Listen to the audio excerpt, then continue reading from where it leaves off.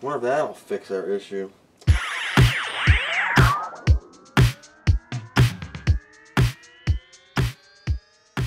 So I'm taking that 2000 apart again, the one I had a couple minutes ago, taking all the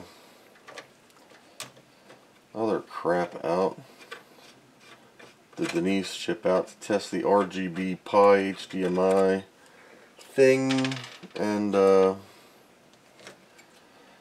want to fix these audio and composite video adapters. Quality control is not big at Commodore. Some of these go right in, some of these are on like the biggest angle, where it's either destroy the connector or use pliers. We need to get this out, this out, this out, and put in these guys from Retro Bench. These are gold plated because it does some kind of math or science with the connector magic. I don't know. It just looks a lot better. I don't think these were gold from the factory, but they're going to be gold now. Flux is your friend again. Clean. Maybe we should go the solder sucker route. Continuing on, I'm trying to stay out of the frame. We're going to try and remove some braid from something else here. Now I should solder suck this, I know.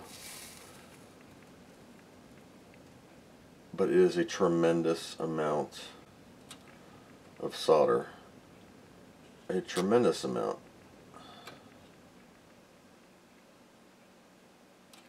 There. It comes out just so much nicer that way. Ow.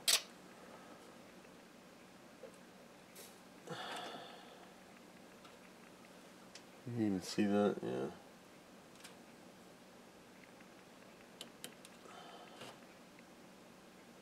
Hot enough tip and good flux, you'll get good results.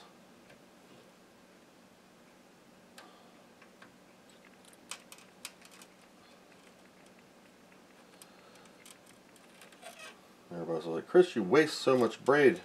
Braiding is cheap.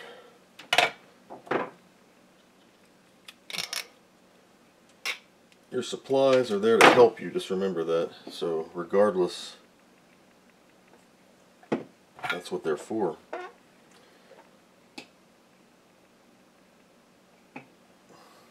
When you're working with large solder and debraiding, you want a high temperature, but don't over temp it. Like, don't crank it to 400 or whatever. There we go, perfectly clean holes, no damage to the vias, and that's hot. Final big one. This one's going to take a couple passes here. It's because the braid can only hold so much at a time. You'll see it creeping up the old line there. Alright, getting there.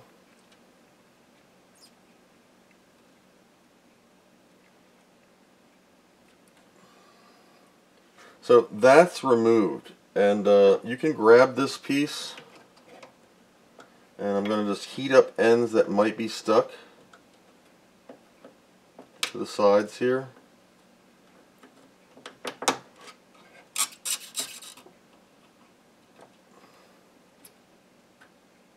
I can still see we have a little bit of there's your connector with all three legs intact. A little bit of corrosion on the inside here too. I don't know if you can catch a glimpse here of the inside, but she's a little rusty, crusty, dark, and that's just from years of having insertions or moisture. Moisture can cause that. So here we are with our composite video and our left audio, and I have the two new components here. With the holes clean, these will just stick in and they'll actually kind of click. They'll grip the hole because they have a little grippy thing on the end here. That's just kind of a stability control there. Oh, yeah, and flux on fingers makes it stick. So that's how it will look. We will replace the right audio connector with the red end momentarily, but for now I'm going to remove the center one and we're going to solder in So we're going to be using a rosin core solder, which is a lead and tin. I'm using 6236. I try to use lead solder as much as possible, just for longevity. When I mean longevity, look, these are lead solder joints here, and they're doing quite well.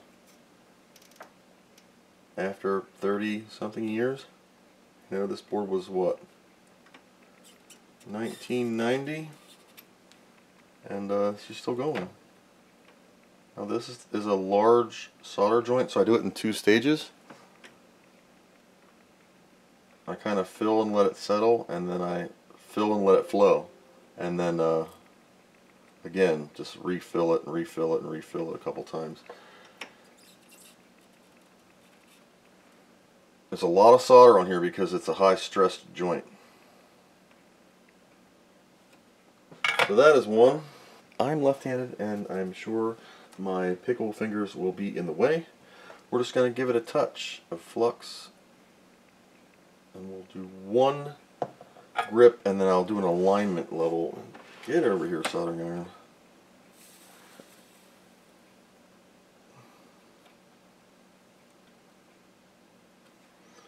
So with that just kind of tacked in there, I'm going to touch it and liquefy the solder just to make sure I'm perfectly straight as I can be. This might take 2 points to hit.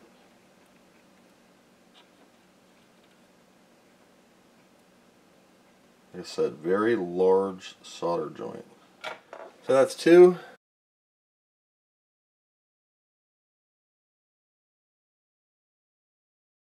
So here is the right audio. It's signified by a black color, and the center pin of this is actually missing.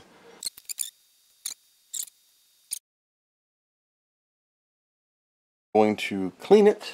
So left and right audio caps are right here, and they're Shoeies. They're 6 years old now. So we're going to start with that. Maybe I'll do these electrolytics first because they're the most simple to replace. 1, 2. Once again, toss these right on the floor so you step on them in your socks. Still some residual flux on the board there.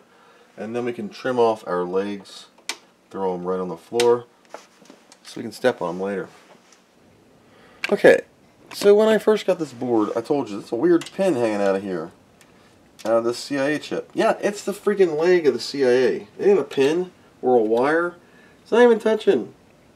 So whoever put this CIA in just jammed it in and just bent the living crap out of it. And oh my god, I don't know if I'm going to fix this without breaking it. So let's first try and twist it around and carefully bring it back. I should use some heat. I'm afraid to. Huh. There you go. There's a fixed leg. Carefully. Wonder if that'll fix our issue. Doubt it. Okay, let's keep on keeping on. So, audio circuit. Left audio goes from the, I can see that now, the RCA jack into 390 ohm resistor, ouch, which is R244, then through a ceramic 0.1 microfarad, picofarad, microfarad, C244, then through resistor 1K, resistor R243. They're all in the same 1, 2, 3 right next to each other, which is in this area right here, these 3. And from there it goes to LF347 pins 2 and 3. Right there. It's the tiniest little turd. Hi, welcome back to Funland. So this is KitCAD, KiCad. It's for Linux, and it reads Gerber files really well. Doesn't show traces though. So it's just a board schematic. Sprint layout will actually teach you the path so you can check connectivity for where things go. Okay, I think I got it. It's called Highlight Net. this is the pin that was broken. Ground. How do I unclick? Not a fan of this program. Plus note, right audio is fine, left audio is toast. Left audio is the same audio that was soldered to the case and everything was all messed up with the connector. I'm going to have to go through all the circuit and find out where the problem is. This CIA ground was broken off. Not broken off, but bent. Pin insertion wrong. I managed to fix that. It's in. Just running my basic hard drive thing with a PC floppy disk that was converted to the Amiga format many moon ago in a previous video. It actually boots faster than an Amiga drive because it spins faster. Anyway, I'm going to go through this whole circuit, figure out what's going on with the left audio, and I will report back. I don't want to bore you with this because this video is already long enough. It's been a couple hours. It was a busted trace on a capacitor out of, hold on, this is Pinball Fantasies, and so everything's working fine now. I do have a little bit of feedback in the but I think it's this Chinesium HDMI SCART thing, because I plugged speakers up directly using this thing where I do RCA to RCA to that little plug that goes into it. And you can hear it's fine. It's playing fine. This is also using the PC floppy drive that I converted back. Runs pretty quick. Removing the capacitor, they soldered a trace that was broken to the leg of the capacitor. When I removed the capacitor, which was a 35 volt, not a 16 like it's supposed to be, that's a word, supposed to be, S-P-O-D-A-B-E, and when I removed the capacitor, it therefore removed the trace, and when I put the new capacitor in, I didn't know about the broken trace. I then did some old multimeter stuff, found out that it was not putting out the correct voltage. It was doing a -12. So I undid the bottom part where I did that ground crooked, because that was a -12 capacitor, and I don't know why, but two negatives make a positive, and there you go. That's some math in there. No, but the broken trace to one of the resistor legs, which was the audio out, and that was on the left channel, and boom, started working right away. Everything was clear. It was a little low, but then I realized that this thing has a tendency to like do what it's doing now, and because the power cord's right here, so it always just pops out, and that's apparently where audio is, and that's just this. I guess I could have went back to the Pi to RGB for further testing, but I had to do some magic with RCA cables and cabling, and whenever you're working on something, you know, it's just a flippin' wreck. I mean, you just end up piling parts all over the place, and that's just a small taste. I have a whole table right here against the wall where the solar power stuff is, and all. It's just like it's just getting there. So we're piling up again. I wish I was still on the other side with the pink stuff. I just had more room. I have a big shelf right here. I don't know. I'll get there. I have to declutter. I have to move 3 times in order to move once, if that makes any sense. I gotta move 2 rooms full of junk to move 1 clean, and then move all those other ones again twice to get the junk where it was over here. I have too much Amiga stuff is the problem, but I can't stop. I gotta save them all, and that's where you guys come in. So this is now repaired again. She got herself a 314 ROM, just like the other ones do. I got a bunch of 3.1s also. Yeah, that's what I got for now. I think I have another 500 that I have to fix. I might do the RGB thing in that, because the big box Amigas, we got the video cards and all sorts of other magic that we can do to them. These are just 500s on crack with expansion slots and DMA, so you can have more than one Zorro card than a 500 can, and that's cool. So we're working again. She boots, because I have to do a sacrificial thingamabobber, and it's just weird how it's sitting in between 2 pin headers. I'm going to check for some cold solder joints and some other crap, but yeah, she's wore out. She's just been in and out so many times. She has no more walls of copper left. It's just barely anything. I could do some continuity testing, which I I said I was going to do, but then I put it down and forgot about it. So I'm going to hold on to this and stick that right there. I'm going to put it on the beep beep so it is set. And I'll get my button gear and do that right after I cut this off. Just a bad job from previous repair. We do have our 3 new jacks in the back for RCA, the video, left and right audio, and they're all functioning. I did not test composite video, so I'm just going to pretend that it works. I don't think I've ever tested it, so it may not have never worked. I'm pretty sure it does.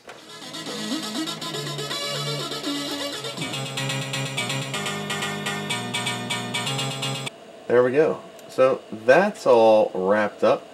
Amiga 2000, number 4, I think. All repaired. Don't have a battery in it yet. Don't know when I can put one in. Maybe I'll buy another connector and we'll do something with it.